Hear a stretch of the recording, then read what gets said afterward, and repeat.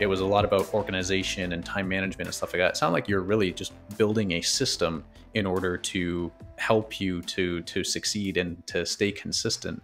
And I'm wondering if, going through that experience uh, has rubbed off like into other areas in your life, whether it's work or your personal life at all. Has that sort of system building or consistency or something else, fallen into other areas of your life?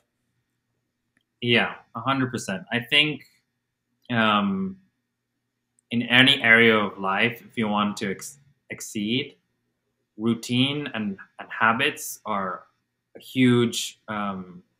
a huge method and path to get to achieve your goals. Because motivation alone sometimes does not cut it on some days, but habits and routines will carry you on those days when you're not feeling your best self.